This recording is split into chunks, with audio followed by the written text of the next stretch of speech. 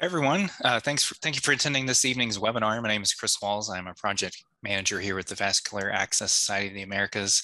I'd like to thank Medtronic and the Renal Care Solutions Division for sponsoring this evening's webinar. And I'd like to introduce Anthony Campagna, project manager for the Peritoneal Dialysis portfolio at Medtronic. Thank you, Chris, and thank you, VASA, for co-sponsoring this webinar series here. We're very excited to have everybody. Thank you for joining us. We have a very exciting topic tonight with Presternal Catheter use and patient care. Tonight we have with us Dr. Haggerty, who is a senior attending physician out of the North Shore University Health System in Evanston, Illinois. He has an academic affiliation with the University of Chicago as well. He has a particular interest in laparoscopic PD catheter insertion for about 20 years and has given many presentations, published several peer-reviewed articles, and edited one book on the subject. So he's fairly invested, and we're very excited to have him joining us tonight, and definitely take advantage of having him here to answer your questions. Dr. Haggerty has received his medical degree from the University of Missouri-Columbia and completed his general surgery residency at the Rush Presbyterian St. Luke's Medical Center in Chicago.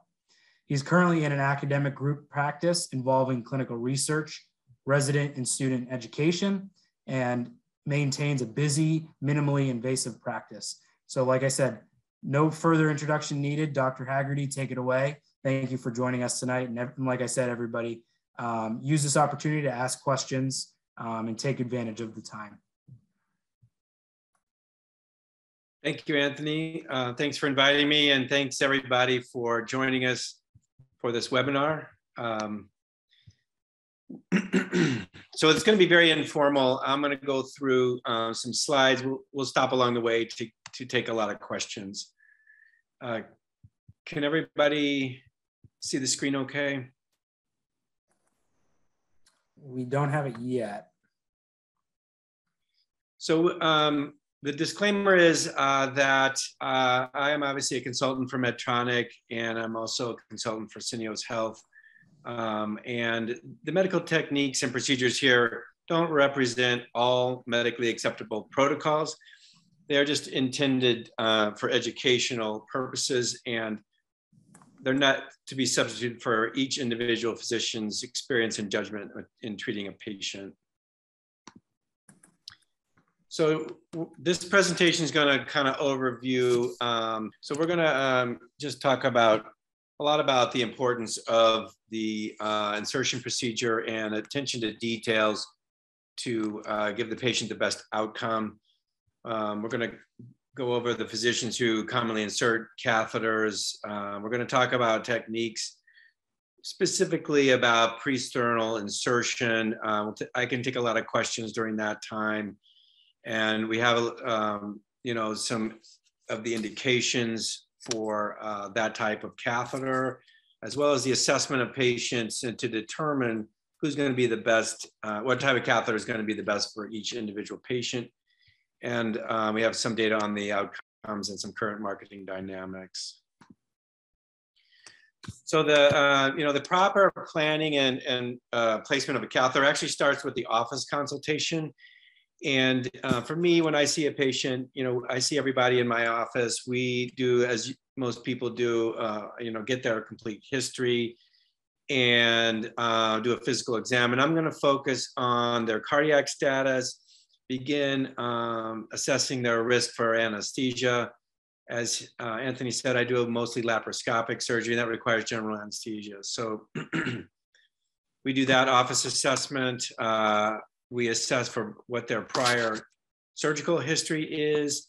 We do a thorough exam regarding, you know, looking for specifically for hernias and surgical scars. And then we assess the body habitus. As you can see here, we start, you know, assessing their body habitus at this visit, including the, you know, belt location. And if they're, you know, and that's how we're going to decide what length and type of catheter might be the best for them. And I do have some pictures about this later on in the presentation. and as well as, we'll go over the tunneling and all that in the later on. And this is, of course, in this office visit where we explain the procedure to the patient, and begin the pre-op process, including, potentially using enemas or bowel prep if they've had a history of constipation. So when I see patients, most of the time they've been sent to me by the nephrologist, but occasionally we do have to decide if they have any absolute or relative contraindications to peritoneal dialysis. Some of the noted absolute contraindications are documented membrane failure, decreased peritoneal capacity, which generally happens from loculations or adhesions from prior surgery. If the patient has had unresolved peritonitis, then that's, obviously a contraindication. The patients have to have the ability to safely use the equipment, and that means the cognitive function, as well as sometimes they have to have good, enough good vision to hook up the equipment, or they need a spouse or family or adequate assistance in that. And a lot of times we rely on the PD nurse and PD outpatient centers to assess the patient for this. Usually we've had them see the patient for teaching and review before I even see them. If the patient has had an active abdominal wall infection or skin infection, then that's a contraindication to place a new catheter. Extensive intra-abdominal adhesions are a contraindication, but a lot of times that can't be assessed until we operate. So I will be relatively liberal in setting someone up for a laparoscopic surgery and taking a look. It's difficult to predict who's going to have a lot of adhesions or enough adhesions that would prevent catheter function. Frequent episodes of diverticulitis obviously can infect and cause peritonitis. Uncorrectable mechanical defects are basically large ventral hernias. And again, some of them, we can be aggressive with repairing abdominal hernias, especially with some of our techniques for retrorectus mesh and keeping the peritoneum intact. And so that just depends on the expertise of the surgeon. And severe respiratory insufficiency.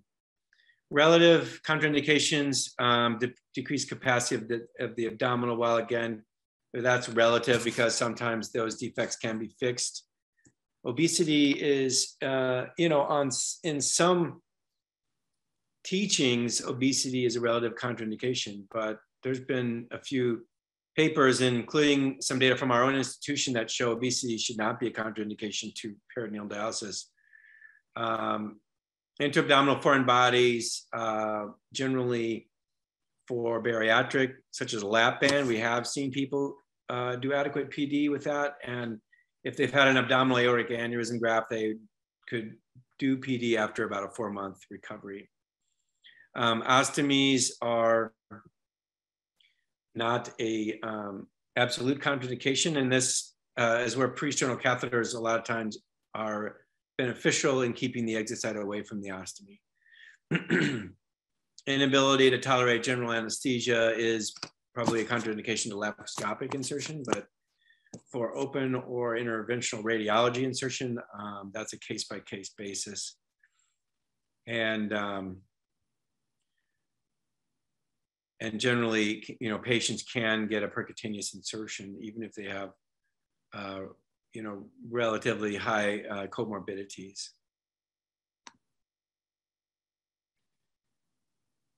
So the physicians that we are generally reaching out to are mostly general surgeons, but vascular surgeons, interventional nephrologists, transplant surgeons, and are all doing peritoneal dialysis catheter insertion, both with open and peritoneoscopic techniques and percutaneous. And interventional radiology insertion is a growing technique across the United States, depending on the institution. And this kind of shows a breakdown. You know, the data is from a few years ago, but about a quarter of the insertion is still open surgical. Over 50% are laparoscopic, and this is both, could be basic or what we call advanced laparoscopic insertion. And I'm going to talk more about that in a minute. Peritoneoscopic is a form of visualization using a scope that's generally you know, not performed very often. And then fluoroscopic guided percutaneous seems to be the most you know, the most growing way to insert these catheters as more interventional radiologists are being trained and taking this on. So I do advanced laparoscopic insertion. This is something that I've been doing for many years. We published on it. There's been a recent meta-analysis with work from John Crabtree and the Cleveland Clinic and our data showing that this type of insertion does lead to the lowest rate of catheter dysfunction. And that's really what we're looking for.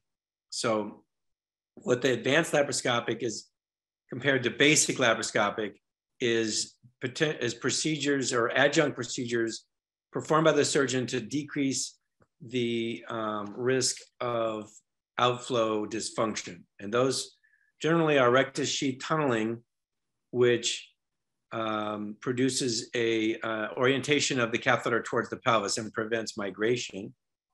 Omentopexy, which sutures the omentum in the upper abdomen to avoid omental entrapment. Adhesiolysis to prevent compartmentalization of the abdomen.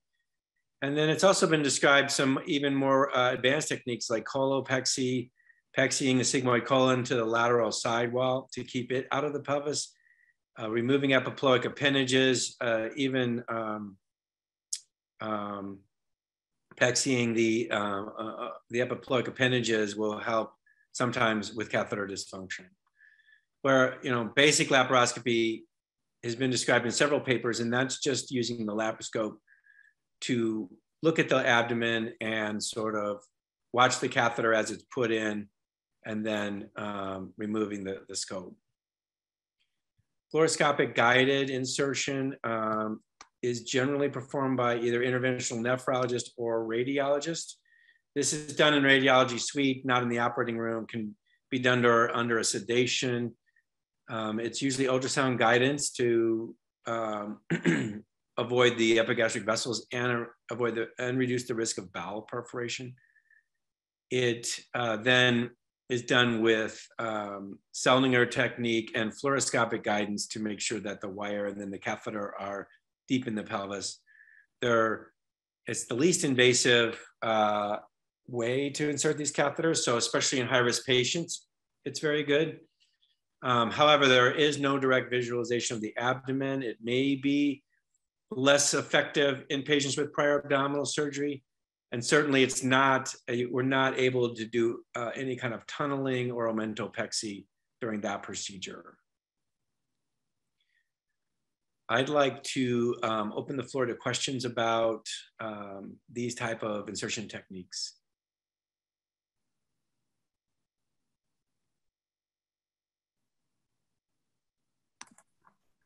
If anyone has questions, they can either, yeah, okay, we have one person raising their hand. I will promote them. Hold on one second.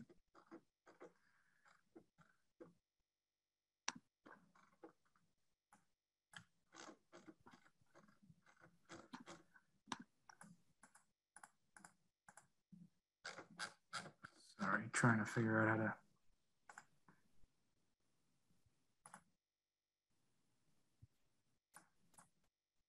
All right, John Lucas, you should be able to ask your question. That dividing adhesions is a permanent solution to that problem, or do they recur? And if you do divide them, do you need to instill fluid and keep them sort of full till those raw surfaces heal? That's a great question. It depends on how extensive the adhesions are.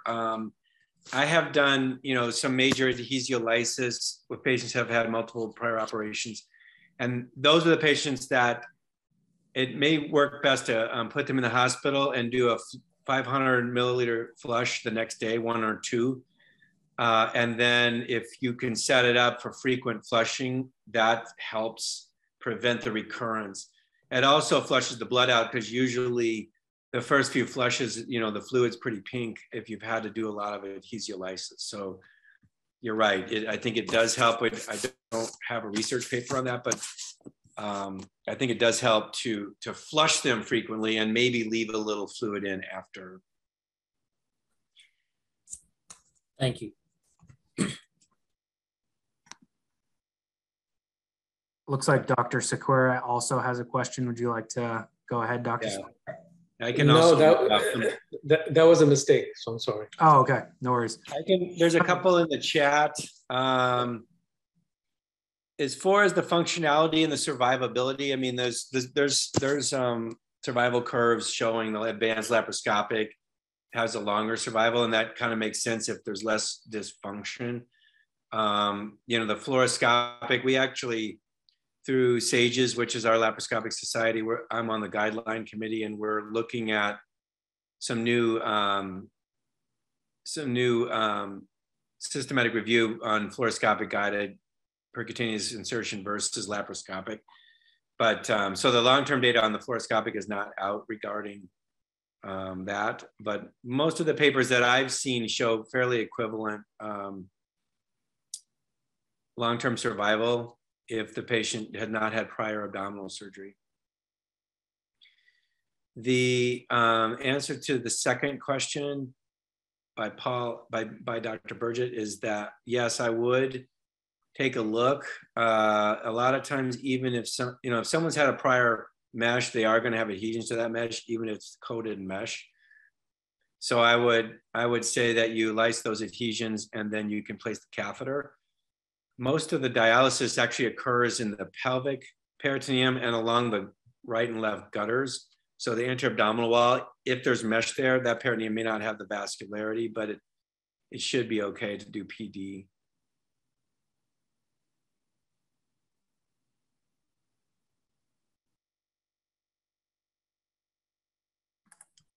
There's another question. Yeah. So the next question is, what type of radiology training is available for new providers wanting to do this work? I think that there's something called Peritoneal Dialysis University, or PDU, that does have an interventional radiology course as well as a surgeon's course, and they've divided that into 2 different sections. I think otherwise it has to come through the IR societies and usually fellowship.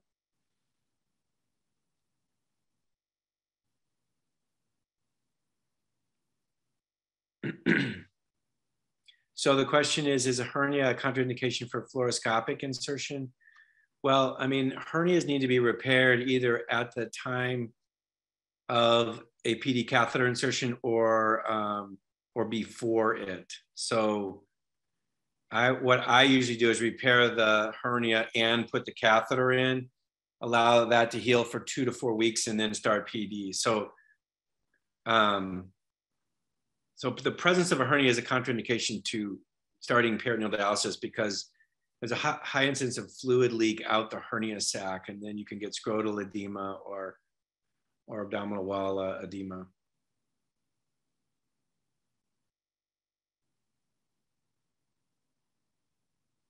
I think we can move on. Yep, I would say so. And we'll catch up with questions if any more come in. Yeah. Okay, so after we've decided, after we've seen the patient in the office, I'm typically going to talk to them about either extended upper abdominal catheter, presternal catheter, or regular catheter. And if you can see my cursor, this just kind of shows the different options. So presternal comes out in the sternal area.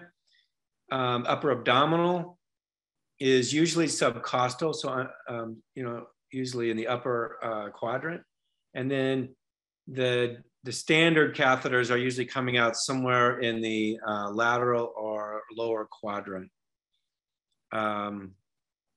And then this shows what we might do in the operating room to mark the patient, as seen and published by John Crabtree. We want to try to determine the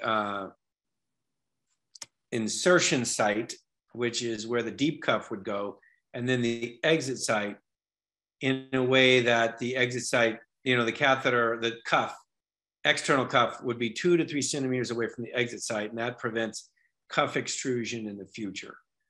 And that can depend on whether you are using a swan neck catheter or a straight catheter. And this diagram over here shows if you have a straight catheter, you would sort of hold where the cuff is and then go 2 centimeters distal to the cuff and then swing the catheter lateral, and your exit site can be along that arc.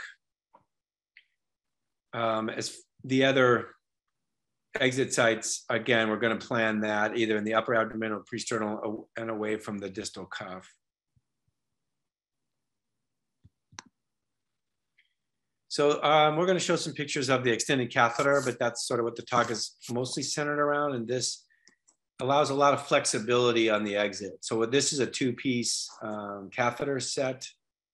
And there's a traditional curl cath, which would be placed and one cuff on that part of the cath of that piece. That's inserted using our standard technique of insertion about in the perimedian region. And that can be done laparoscopically, interventional, percutaneously, or by open. And then the extender piece can be cut to various lengths. And there's a titanium catheter in the kit, which is used to connect the two. And so when we're deciding on presternal, which I can admit is not a very large percent of my practice, it's helpful in patients who have a large pannus. We want to keep the exit site out of that pannus where it might have a lot of sweat, or even be tucked under. We want to keep it away from an ostomy, prior surgery wounds, and actually in pediatrics, keeping it away from the diapers. So for large pannuses, I will generally do an upper quadrant exit site that's shorter catheter. It tends to be well liked by the patients. For ostomies and patients that have had prior, lower abdominal surgery with wounds, or if the patient wants to do tub baths and submerge in a tub, we have done presternal catheters for that reason, because those come out, in the sternal area.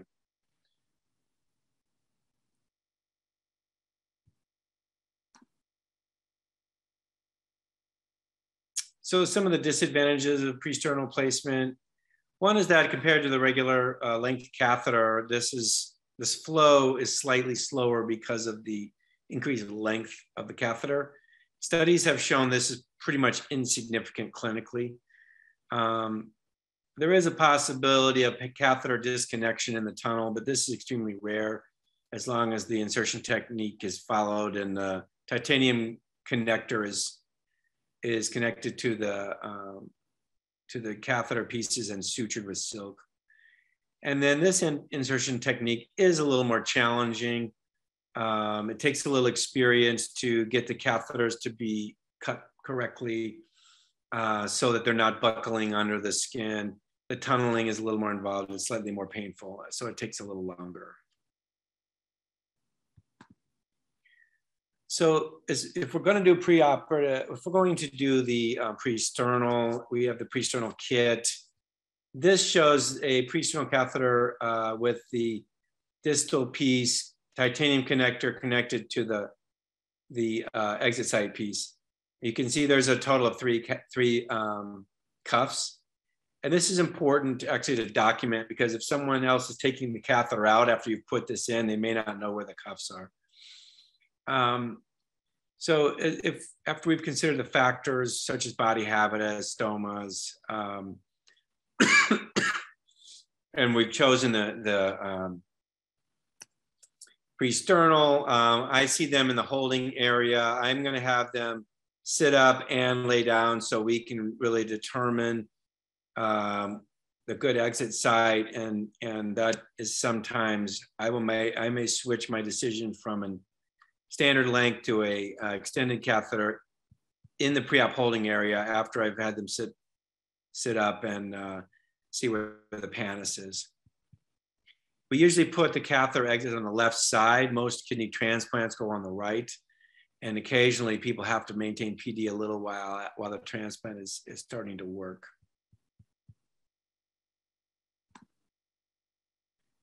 So the terminology I think that we want to use is the insertion site is one of our incisions, and that's where the deep cuff is going to go. And we determine the insertion site based on the patient's body. You can, if you have, a sample catheter or a stencil kit, that can be done in the holding area. Otherwise, I usually just do that in the operating room. I lay the catheter over the patient. We're usually using IO-band to prevent, we don't want the catheter touching the skin. And the curl catheter should line up about the top of the pubic symphysis. So the top of the curl lines up to the top of the pubic symphysis. And then wherever that deep cuff lies on their skin, I mark that. And that's where I'm going to make my incision. And then we do institute laparoscopy via optical viewing trocar in the subcostal region, usually on the patient's right. And we take a look, we look for hernias, we look for adhesions, and any other intra-abdominal pathology, look at the size of the omentum. And then if the patient has a large omentum, I do selective omentopexy. So if it's a very small omentum, we won't do that. If it's a large omentum, we'll put another trocar on the right lateral side. I like to use a 3 millimeter because we have that. Otherwise, a 5 bladeless. The omentum's grasped and under laparoscopic vision brought into the upper abdomen, and we use a suture passing device to put a transfascial silk suture through the skin, through the abdominal wall. Then we pierce that omentum, grab the silk with a grasper. We take the insertion needle out, put it back into a different stab, grab the silk, pull it back through, tie it down. This anchors the omentum in the upper abdomen. It's very simple. It takes only a few minutes. It's very effective. I've gone back in on patients several times, and it holds well. It just kind of causes an inflammatory adhesion to keep the omentum out of the pelvis. We then do insert the catheter through either the catheter insertion kit that comes with the Medtronic kit. It's a sheath and dilator, or occasionally I use an 8 millimeter trocar, which is because the cuffs will go through an 8 millimeter trocar. So if it's an obese patient and the sheath and dilator bends or doesn't work well, I switch to an 8 millimeter trocar because we want to be able to insert through the anterior fascia, see the tip of the catheter bulging into the peritoneum, tunnel towards the pelvis for 5 centimeters before piercing the posterior sheath and peritoneum. This is the rectus sheath tunnel. This keeps the catheter oriented towards the pelvis and decreases the catheter flipping into the upper abdomen or becoming malpositioned. And then after the sheath is pierced through, the catheter is put through the sheath and dilator or the 8 millimeter trocar under direct vision. We use a grasper to put it where we want it in the deep pelvis. And then the breakaway sheath is removed, or the 8 millimeter sheath is removed, leaving the deep cuff between the anterior and posterior rectus sheaths. So if that is not, you have to sometimes use a retractor and make sure that has been pushed through the anterior sheath. If you see the cuff, you have to spread the sheath a little and push that cuff below it, or the catheter can slide out, causing a pseudo hernia and other problems. Some people have described suturing placing one suture to close the fascia around this cuff. It just depends how big of an opening you had to make. And then this is under laparoscopic vision, we're going to stay medial to the epigastric vessels when we make this insertion site. If you're doing open, it usually would be about 3 centimeters lateral of the midline, and then under direct vision, the catheter is inserted. We close the peritoneum, the anterior sheath, everything. And then we have our catheter ready to do the presternal hookup. So this shows, now we have to make, for presternal, we're making another incision in the chest. And generally speaking, if we're on the left side of the abdomen, we're gonna tunnel to the patient's left chest, and actually the exit site is going to be medial to the tunnel. So this picture is a little bit off. And that tunnel can be made with a vascular tunneler, or sometimes I'll use a long laparoscopic grasper and tunnel up, grab the catheter and pull it down to our initial incision. So I will have the catheter we inserted into the abdomen, and then I'll have the presternal piece in my hand. And we want to measure from the upper incision to our lower one and cut the catheters to, so they're not redundant catheter. You have to cut them. We first line them up actually before we tunnel it, so outside of the body.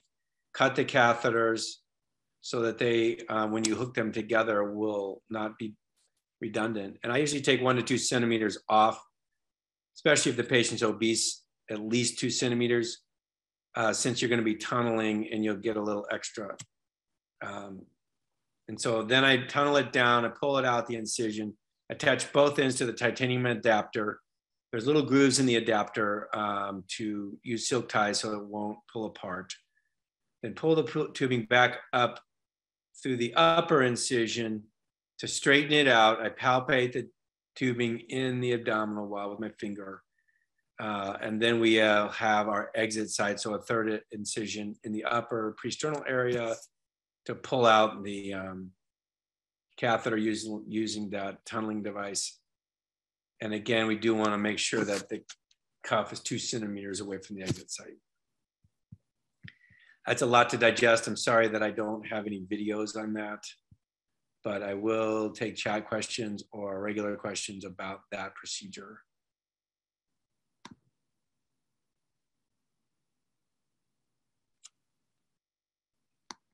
Maybe, can we send a poll, Anthony, how many people have actually done a presternal insertion? I don't know if I can do that live. Let me see. Otherwise, I'm happy to go.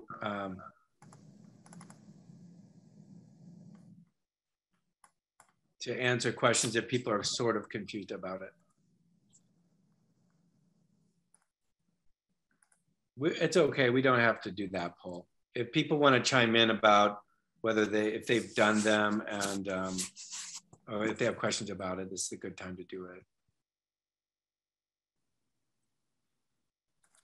We do have one question in the chat. Any issues if the patient has ICD? Is that, what do you mean by ICD?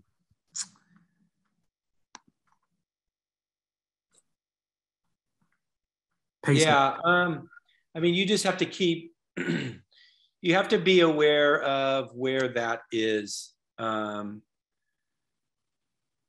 you should, you don't want to tunnel into the capsule that's formed around the defibrillator or a pacemaker. But there's plenty of, generally those are a little higher in the chest than where you're gonna make your exit site. Because you know, you don't want to be tunneling this into breast tissue in women. So it'd be it's just the medial side of the breast and then kind of coming out in the skin of the sternum, and keeping it a little bit lower so that it wouldn't be high enough to see if they had like a V-neck on, or you know, that kind of bra. But it works fine in women or men if you take those into account. That was one of the questions, is if the techniques works better on men, or are you limited by the breast size in women ever?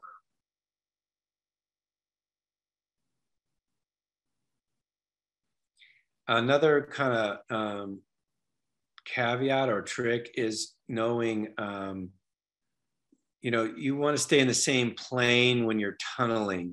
You don't want to obviously interrupt the anterior sheath, and you don't want to be too superficial, because that can you know, kind of that can buckle the skin, or they can see it and it can be disfiguring. So you kind of want to stay in the same plane, and as you're coming over the rib cage, that's a little tricky. But you know, that's something that's just technique based, and after you've done a few, it's, you know, practice based.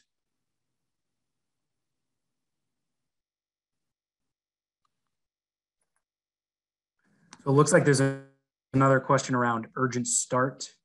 Is there any additional healing needed? No, I mean, there's not. I think that, you know, the catheter, we find a very low rate of almost no catheter leaks. I think the rectus sheath tunnel and laparoscopic insertion help that. And so we start people, our urgent start is 48 hours after. I don't remember doing urgent start on a presternal, but I don't think it would matter, because it's really the insertion site, how you handle the insertion site, that is important in avoiding fluid leaks in urgent start. I also was able to launch the poll. So it looks like we have about 90% of the attendees have not placed a presternal catheter before. So only about 2 people have in the presentation here.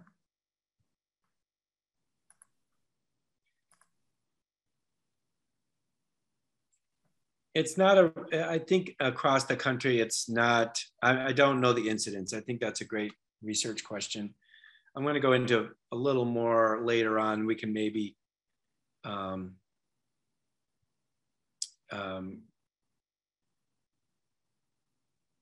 have the 2 people that have done them chime in if they want.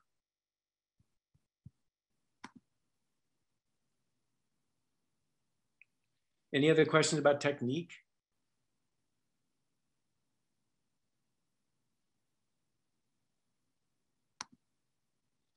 So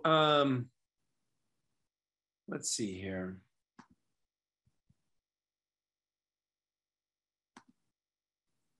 The postoperative care is pretty much the same no matter what size or shape or design of catheter that we've used. We like to do flushing after 1 week. And then the optimal start time is 2 weeks. And that's per the International Society of Peritoneal Dialysis guidelines. I think everyone here might know that, you know, urgent start is becoming popular, and there's lots of data showing that it's safe and, you know, it's helpful to patients to keep them off of hemodialysis. So we do have an urgent start program at our hospital where we put catheters in as inpatients. And as I said, we like to get about 48 hours before we start exchanges, but and we reduce volume exchanges up to about 1 liter for a week or 2. And then they increase their initial volume gradually as tolerated. So interestingly, there's not a lot of current data. Some of the publications came out of University of Missouri in the early 2000s. And this is a study that out of 150 catheters, or they followed 150 presternal catheters over 130 patient years, which is pretty good follow-up. The presternal catheters tended to perform better than swan neck abdominal catheters regarding exit and tunnel infections. And they were implanted in several patients in whom regular catheters with the exit site on the abdomen would be difficult or impossible to implant. So it did increase the availability of peritoneal dialysis in the patients with ostomies and things like that. Another study in 2010 looked at about 5 years of data, and they divided the patients into two groups, 22 with 23 abdominal catheters and 21 patients with 22 presternal catheters. And the presternal catheters had a lower risk of infections. Their theory was maybe that the immobilization of the chest decreased exit site infections. And I think that's reasonable. But again, their data tended to show that, but it wasn't statistically significant. So there's not a lot of actual scientific data on presternal catheters. But again, I think that it is important to have in your armamentarium. And it is something that, like anything, you sort of need some volume to get good at and to be comfortable with, and just kind of get over a little bit of a learning curve. And I would suggest that maybe if your hospital is stocking the presternal kits, that you are pretty liberal about upper abdominal exit site in obese patients. It is higher, it's easier for them sometimes to even see, and it can keep the exit site out of the pannus and be helpful in that regard. So, I think it's important that we are spreading the word about peritoneal dialysis, and that's why I'm on the bandwagon to help people become good at inserting them.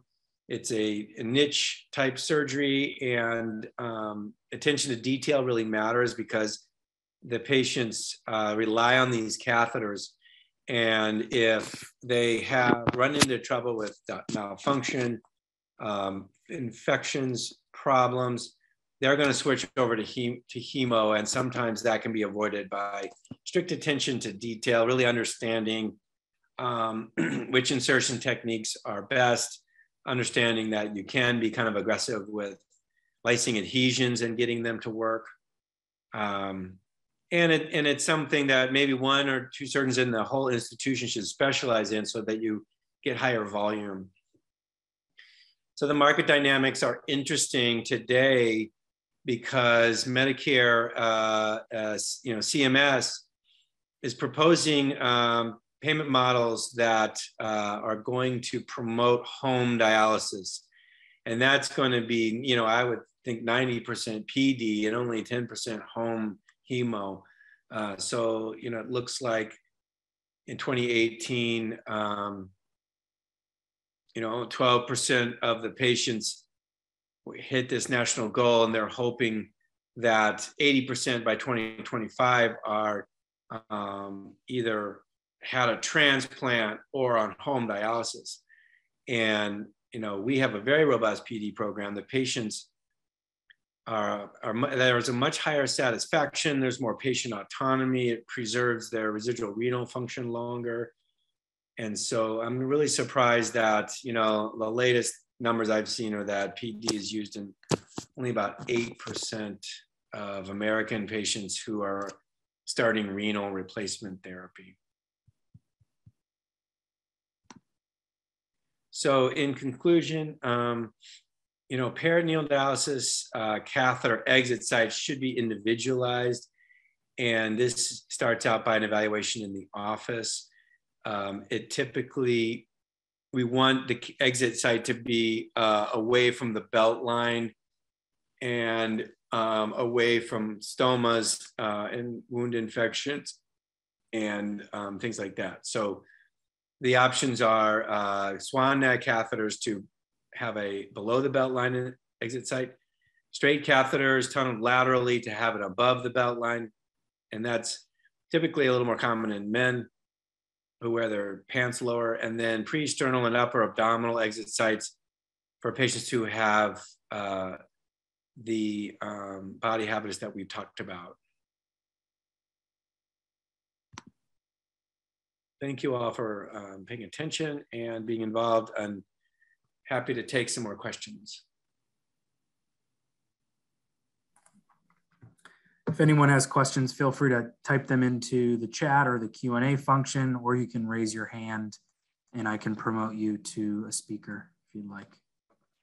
It looks like we actually had one question come in. What is your recommendation on getting the exit site wet with a shower after a 6-week healing period?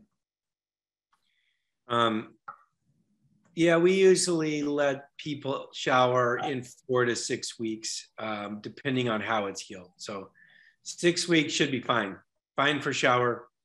And what happens in our institution is that they go to, DeVita or Fresenius, and they get the first dressing change and they start getting instruction, and the nurses usually kind of take it from there. And if it's doing great, they release the patient to showering. So 4 weeks, I'd say, is the average.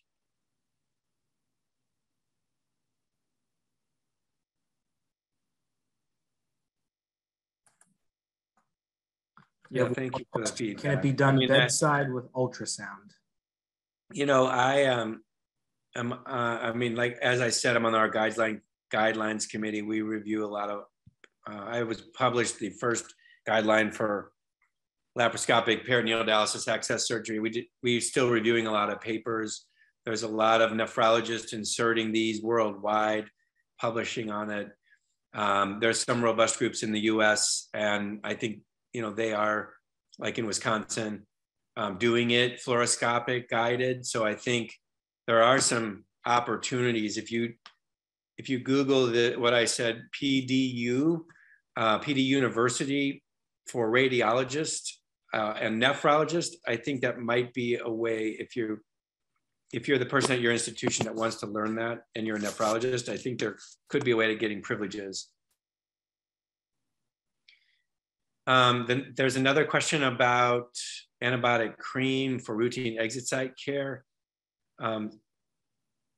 That's not part of our protocol if the catheter is healed well and the patients are just doing normal, cleaning it. Again, some of those protocols have been established by DeVita and Fresenius.